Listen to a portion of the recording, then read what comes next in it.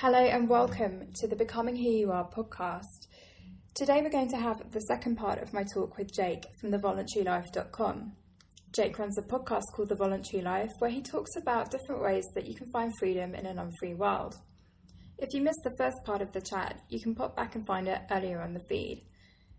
I hope you enjoyed today's conversation and I look forward to talking to you again very soon.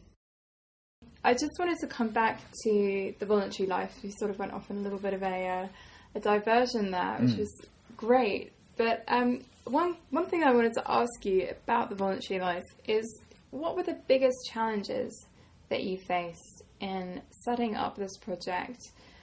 Because I know that you were in entrepreneurship for about 10 years, so you have a lot of experience in sort of striking out and doing something yourself and being in, sort of project managing it and getting going. And one of the things that I've really struggled with is the idea of kind of putting myself out there and being visible. And obviously you had a lot of experience with that before starting this. But, were there any challenges in particular, maybe some that you weren't expecting to have that you had? In terms of setting up the podcast? Yeah. I think the thing about the podcast is because it's something that has evolved just as a labour of love. I just really enjoy doing it. So I think it's, for me, it's been really good fun doing it. And I suppose it's not, because it's not really a business at the moment, and I'm not sure what I want to do with it. I am taking donations and it is starting to be that, but I don't feel like that pressure that I did, for example, when I started my business. When I really that was I think a lot more difficult because there was a lot more riding on it. That was basically how I was going to support myself. And so that, I think, it's in starting a business where I probably can say more useful things about that. What I really like about what you said, though, is that, if there are people who are listening who they've got their own ideas, they've got their own projects that they want to start, what I'm hearing from what you're saying is that when you're trying to make it a business, there's that real pressure there, which is what you felt before. But if it's more just like a side project, a hobby, and something that you're really passionate about, and like you said, you accept donations, so maybe there's the potential to turn it into a business in the future. But right now it's just something that you are purely doing out of passion for the topics, passion for sharing the ideas and so on, and kind of making connections with other people who have those passions as well. That actually that's a lot less pressure and a lot less challenging and stressful than perhaps jumping straight in and trying to do something yourself. Yeah, I think it depends on what you want from the project. I will say, though, in terms of what you said about, fears of putting yourself out there, I have certainly experienced that with the voluntary life too, because when you're talking about sort of some unconventional choices about freedom, these are subjects that I know, are going to sound kind of wacky to a lot of people, and are going to sound really, very unconventional and totally out there. And so there's definitely a part of me that experiences that fear of what level of acceptance am I going to have for putting these ideas out there? How much negative feedback am I going to get for talking about things which are not mainstream and not sort of bland, and so I definitely experienced that, and that's something that I don't think it's possible to completely detach yourself from. We're so social that everyone's always going to be a bit have a certain sensitivity and fear about whether they themselves are going to be accepted in the country they live in, the place where they live, and stuff for the things that they do. I think that's a genuine thing that we have to experience. Yeah, and I think, again, it's a really valid fear as well, because ultimately if you are doing something creative, which, your podcast is, and you're really kind of putting your opinions and your values out there, people are going to criticize you because, hate is going to hate, basically. You're never going to be able to please everyone. Absolutely. And I think, so it's really, I guess what I get from what you're saying is that it's less about kind of trying to avoid criticism and sort of watering down what you have to say to do that. And it's more about just feeling confident enough in your values and feeling secure enough in what you believe in and passionate enough about it to be able to weather whatever comes your way. Yeah, definitely. Because I mean, you know, everything that I'm doing, I really believe in all of the ideas that I'm talking about. And where there's sort of ideas that I don't actually agree with, I'm still happy to put them out there in terms of saying, you know, this is a different perspective or whatever. Yeah. But the thing is that, because I feel happy and confident about sort of why I think these are valuable things for other people to consider. And the thing is that also other people are going to have to decide for themselves what they make of these things. Absolutely. You know? I'm not actually that invested in whether or not people choose to use these ideas in their own lives. That's up to them. Yeah. I'm interested because it's for me that the journey is also about finding out more about freedom for myself. And I'm interested in terms of other people's ideas and everything, but it's up to everyone themselves to decide how free they want to try and, you know, make their lives. Absolutely. I couldn't agree more. And I also wanted to say that it is a risk because we are social beings. We do, you know, we really need acceptance from the community around us, and that's on an evolutionary level, it's really necessary to our survival as well. Just a really basic instincts like that. I think it is a risk putting your ideas out there, especially if they kind of go against the grain a little bit. And I think it's a really brave thing to do. Oh, thank you. I really appreciate that. I do feel that I am by no means a great example of just always putting yourself totally out there, because I know that, for example, when I started my business, I was very conscious about trying to be as professional as possible and present a very professional image and to be as convincing, because I was selling consultancy and quite high level sort of analytical consultancy. And so, you know, I got quite invested in the image of the company and the image of the work that we do. And I think there's a positive side to that, which is to do with integrity of the work and showing that you're reliable and trustworthy. But there's also another side, which is that I felt like I had to be quite careful about talking in more broader terms about my interests. Being yourself. Yeah, absolutely. Absolutely. And there's a cost to your authenticity in that as well. Definitely. And for now, I think one of the things about the voluntary life is that, I'm just talking about all the things that really interest me, which is great. You know. I think that's one of the really great things about doing your own thing as well, because obviously entrepreneurship is not for everybody. Some people feel a lot more comfortable working for a small, medium, large-sized company, or working with other people, you know, having a boss or a manager who will kind of structure their day for them, etc. And, you know, for understandable reasons, it's really hard sometimes not having that. But I guess that's one of the things is that, in my experience, certainly when I have been in that kind of environment, I have definitely had to present a certain facade or watered down portion of myself, and ultimately it's inevitably become very frustrating. I felt very dissatisfied because, you know, with the sort of fear of visibility that I talked about earlier, there is also a real desire to be visible and to be yourself, and to be able to kind of share your ideas with people.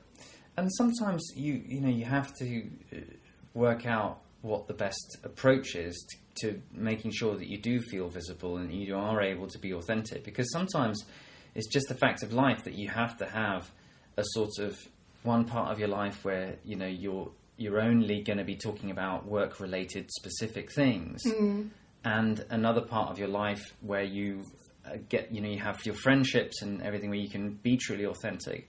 But that distinction has always got, I think, some risks involved in it. And you've got to be careful about how you get to stay in touch with your authenticity.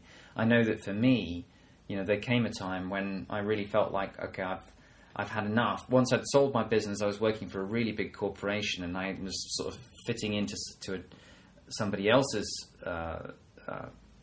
structure in business, and I really didn't feel like I could be authentic in my own professional way in that business either. So it was kind of the worst of both worlds. Like I kept my personal and my private life, my private interests out of work, which I considered to be part of just the aspect of professionalism. But even in work, I didn't feel able to do the kind of work that I wanted to do and to work in the way that I wanted to work. And that's a kind of authenticity too, is your professional authenticity to be able to work in the way that you feel is what your clients or your customers need and what you feel is the good work that you want to do and so forth. Absolutely. And to be able to work in an environment and be in an environment that is conducive to you doing your best work as well. And because, just going back to the whole issue of creativity, it's incredibly meaningful and fulfilling and satisfying to know that you are producing sort of the best creative work that you can do. And it's incredibly frustrating and dissatisfying and unfulfilling when that's being stifled for whatever reason, whether it's the corporate environment or the culture of the company you work for, or just the kind of work that you're doing isn't sort of, floating your boat. It is really, really tough when that's the case. Yeah, definitely. So what does the future hold for the Voluntary Life? Do you know? That's a very good question.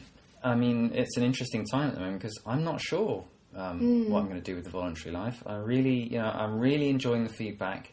I'm really enjoying hearing people tell me about how they've experienced the podcasts and the ideas, and it's really rewarding to hear about people, actually finding value in the podcast and doing things with these ideas themselves. I find that really rewarding.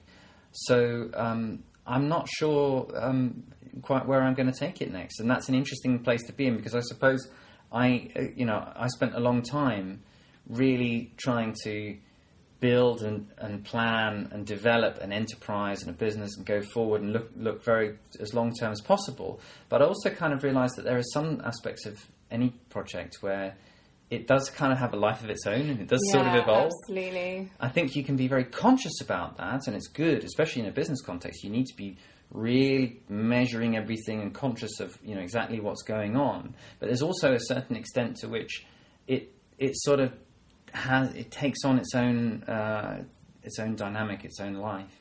And so I have ideas for books that can come out of what I'm doing, and I'm thinking about those. I also have ideas for more podcasts and more content that I want to talk about. So it's a time of transition. We'll have to see.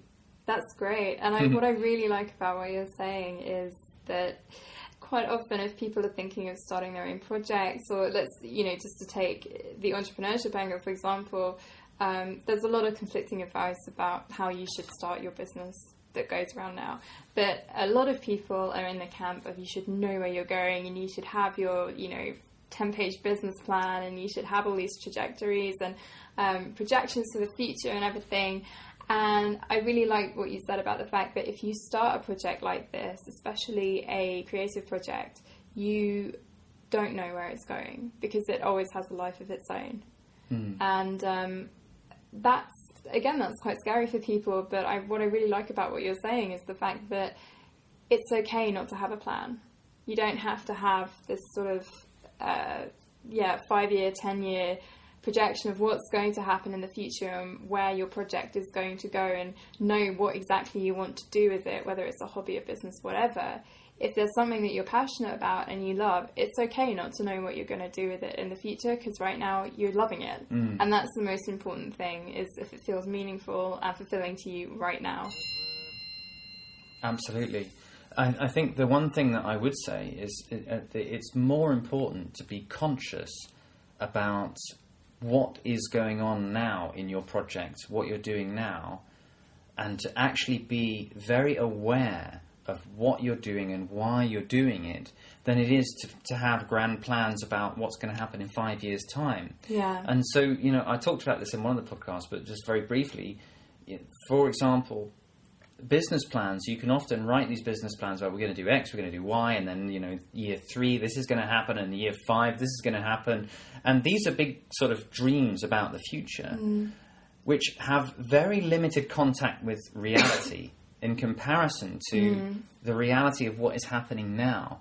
The thing that I think really helped me in my business was measuring everything about what was going on in the business itself. How profitable were each of the different activities we're involved in? How much time was everything taking? How was the cash flow working? When were bills going to get paid? These were all being really conscious of the now. And I think that's true, not just in a business, but in a hobby or anything. It's more important to be aware of why are you doing what it is you're doing now? What are you getting out of it? What's actually going on? Because in a sense, that gives you the information about where to go next. Yeah. If in a business, if you know, like if you're measuring everything and you know this project is really profitable and this project is totally unprofitable, that is important information that you can use to actually, change direction of the business and go in the direction of where you think you're going to have more opportunity. And that kind of information is about leading a conscious life. It's actually about being aware. It's like the Socrates thing about the unexamined life is not worth living. I think that's where you can get real value, is in being conscious of what you're doing now. It's great to dream. It's great to have plans. And I've got nothing against sort of having long-term dreams and visions and plans and goals. That's all great. But the value of really being conscious about what's going on now, and that means measuring it, is huge. Yeah, so I guess there's two things I'm thinking about hearing you talk like that. And the first thing is that, there's as you were saying, there's the measuring on a kind of analytical level. So, for example, if you have a business or a money-making project, which was a bit redundant because that is a business. There's measuring the cash flow, measuring, how many customers you've got, etc. If you have a website, measuring visitors, bounce rate, and all that jazz. But then there's the emotional analytics as well. So if you have a project that you're starting, whatever kind of a project it is, whether it's for profit or not for profit, whether it's, educational, fun, etc., doing the emotional measurement is really, really important. So how do I feel about this? Why am I doing it? What is my motivation? Yeah. And I think that is what it is to live a conscious life and to do these things consciously. And in connection with that, another thing that you were saying took me back to something that I said earlier about, life is a process and we are constantly changing and shifting. And I've experienced this. I think the real danger with having a big plan is that it's like you set out this groove. You have your big plan way over there, and you kind of set out a groove in the earth going to your big plan, and then you just stay in that groove, no matter what else changes. And really, because we are constantly changing, and our desires and our preferences and our ambitions and who we are is always shifting. That plan might not be right for us at some point, but the danger is if you get stuck in that groove, you're just going to be so focused on getting to the plan that actually you're going to stop enjoying it. You're going to really stop. It's not going to be authentic work anymore, because the focus has become on the plan rather than, okay, how am I doing today? What do I feel today? What is my motivation today? Yeah, I know what you mean. And it's a funny relationship with plans and goals and dreams, because I think there's a bit of a dance, a bit of a balance to be had between how you treat those dreams. Yeah. I know that, for example, I can directly look back at a number of things. Well, actually, let me say this first of all. I think the wonderful thing about us is that we do dream and that we do have ideas to change the world.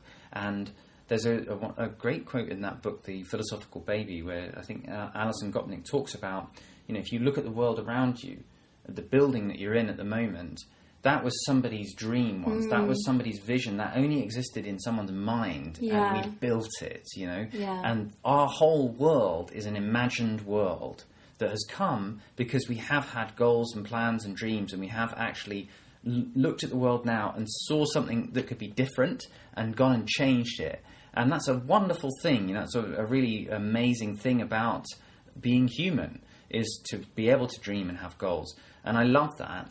At the same time, it is true that I can look back on my life and I know there have been times when I've been so bloody minded about a specific goal that I've completely missed out the reality of the situation. And for example, a negotiation went really badly because I just did not see that the situation was different to how I envisaged. This is how it should work in the end, right? Yeah. And other circumstances, you can get very focused on doing one thing, and you can lose track of the reality that you're in.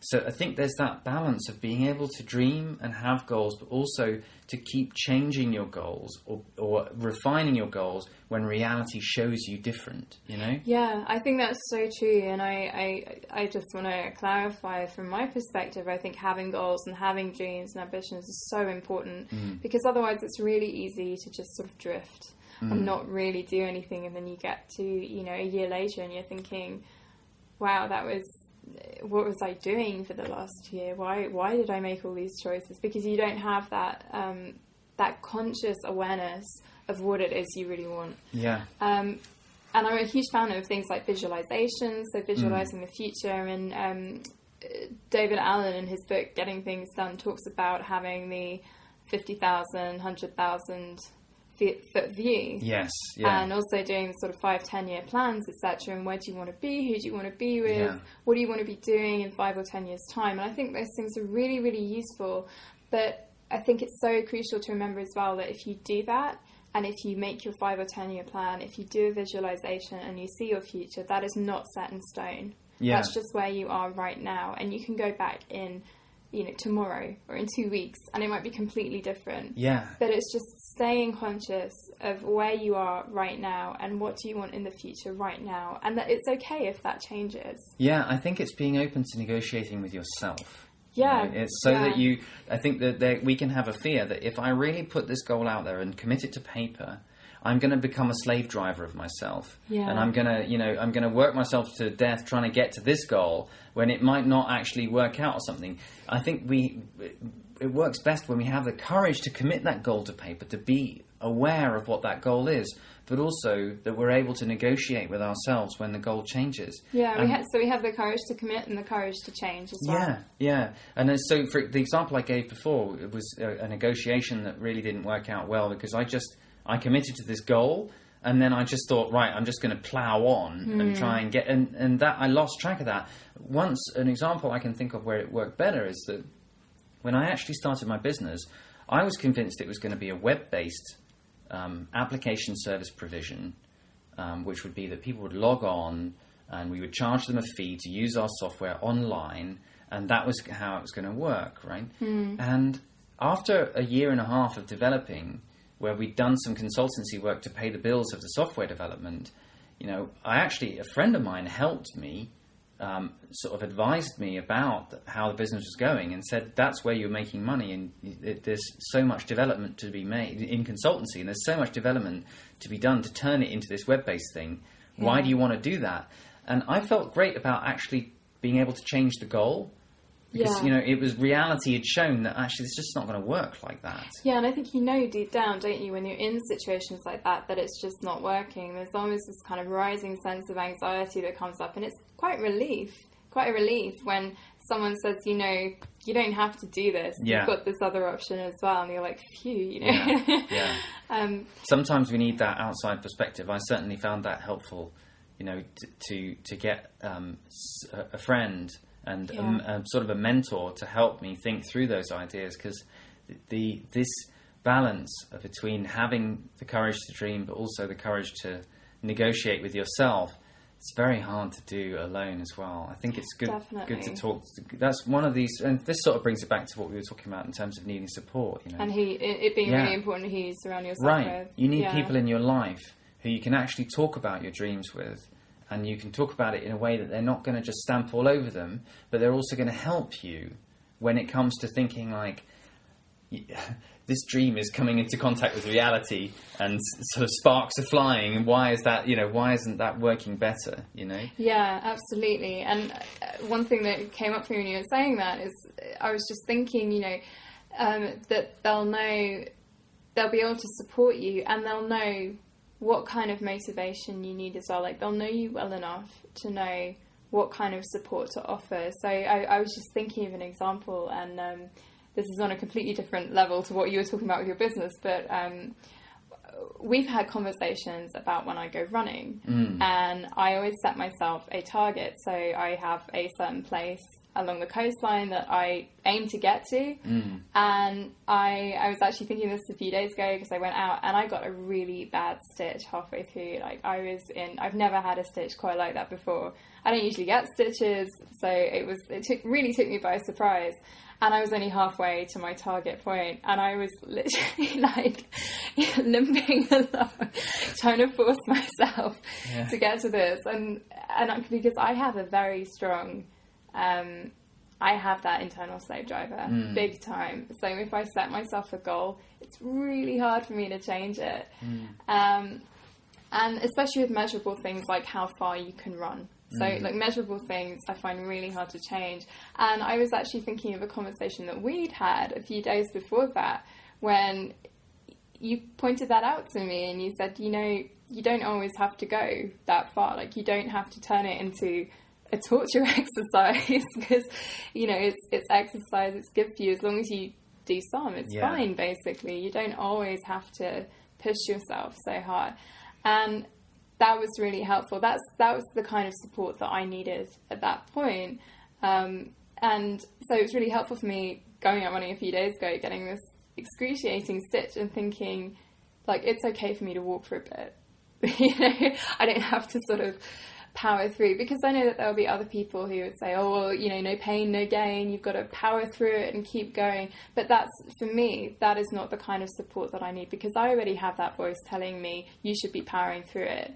So what's helpful for me is having the different perspective of, like, it's okay not to do that. It's okay to walk for a bit. It's okay to take it easy on yourself, and not for that slave driver to kind of not be punishing you and not be making you do things that are physically painful or uncomfortable. I'm so glad. I mean, that's one of the things that, you know, I treasure about our relationship, is that I think we are able to give each other support in that way. And that's, you know, that's something that is very important to have that in your life. Yeah, and having the right kind of support. Absolutely, really and crucial. I receive the same kind of support from you all the time as well. So, you know, that's really important.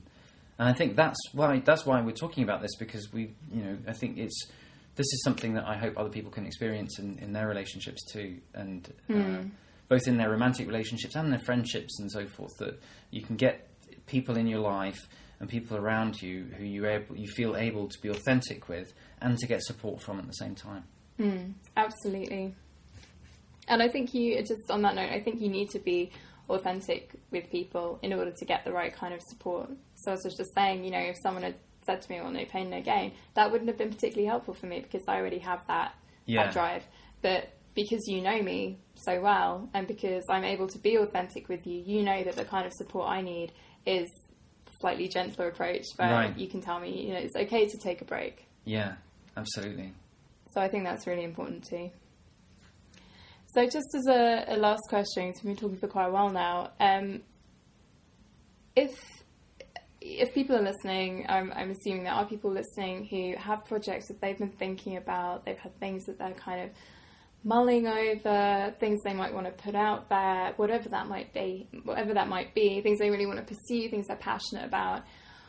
Is there a single, I don't know if it's possible to have a single piece of advice that you would give to them, but is there something that you would want to say to them, or something that you'd want to suggest or advise? Is this for a business or for just any project whatsoever? A project. It doesn't have to be a business. I mean, it's hard to thinking about what I could say about something that would apply in all of those cases. But I think the thing that comes to mind for me is just that I know that for myself, I have always found that my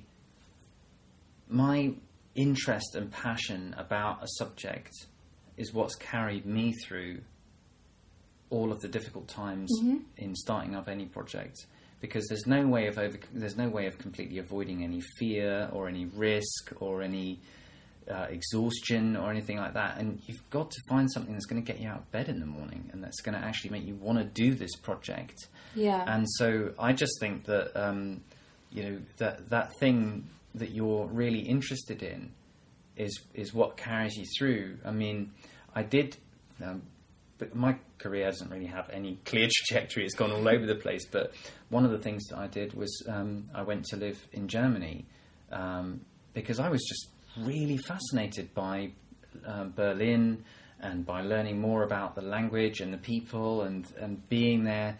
And that, that was what sort of powered me to go and do that. Right. And I did a PhD, and I met during my PhD a lot of people who sort of got stuck doing PhDs because it's one of those things where finishing a PhD is, it's a kind of a cliche that people can carry on for years and never get it finished. And I was just really lucky that I was doing a PhD about a subject that I was really, really genuinely interested to know the results of. I was doing some analysis about a subject that I wanted to know what the outcome would be and what it would mean and how it fitted into the wider context of scientific research in this field and what the implications could be. So that sort of, because there was a lot of really boring stuff to do. Yeah. But that's what got me through. Yeah. So I was genuinely interested in it and I felt genuinely passionate about it. And the same with starting the business. I was genuinely interested in what my business was about, and then I thought it provided real value. That I thought, this is something that is a good thing for me to be spending my time on. That I'm not going to regret whatever happens to the business. I'm not going to regret trying to do this because I really believe in it, and I really think that this is important. So I know a lot of people who've made money and have done successful stuff just because they've seen an opportunity, a clever opportunity, some kind of financial arbitrage or whatever it is, and they're able to get excitement out of that. And if that's where you're able to get excitement, great. But if you just see an opportunity but you're not actually that interested in it, I don't think it's going to work. So I guess for those people, it's about there is an excitement for them and a passion for them in seizing an opportunity, and that's right. That's the thing that gets them out of bed in the morning. But if you see an opportunity and you think, I should take that opportunity, but you're not actually particularly passionate about it, that's probably not going to work out for you. Absolutely. Yeah. Absolutely. That's great advice. Thank you for sharing that. Yeah. And because I think whatever you do, you're going to be involved in selling these ideas to somebody else. Even if it's a not-for-profit project or whatever it is, you still want to, explain what your value proposition, whatever it is, your ideas, your blog, your project, your community thing, whatever it is. You're pitching a story. You're pitching something. It's always going to be you're trying to sell to other people. And the first thing that happens is that anyone you talk to is able to tell whether or not you actually believe in what you're doing. Everyone can tell that. You can't fake it. So, if you don't really believe in what you're doing, people will smell that on you immediately and they will not be interested, and you'll get negative feedback, and it'll be that much harder as well. Whereas if you believe in what you're doing and you really are passionate about it, even if you're at the stage where, you've basically just got, you've written your email address on a piece of paper because you don't even have business cards yet or whatever, you're still going to be convincing because people actually sense that you genuinely believe in what you're doing, and there's an integrity in that, I think. So that's the one thing that comes to mind for me. Great. I think that's so helpful, and like I said, thank you for sharing it. My pleasure. Well, thanks a lot for talking to me today. It's been an absolute pleasure having you on the podcast, and I'm sure this will be really, really helpful for people listening. We've covered a huge range of topics, far more than I was actually expecting, but I think that's great because I think there's a little something for everyone in here. So thank you so much for your time. Yeah, thank you so much for having me on your podcast. I really appreciate it. So that's it for today. Thanks so much to Jake for coming on the podcast. I really enjoyed our chat, and I hope you enjoyed listening to it too. If you want to learn more about the kind of things that Jake talks about, you can find his website at thevoluntarylife.com or look up The Voluntary Life on iTunes. Thanks so much for listening today. As always, if you have any feedback, I'd love to hear it, so drop me a line at Hannah, HANNAH, @becomingwhoyouare.net. I look forward to talking to you again very soon.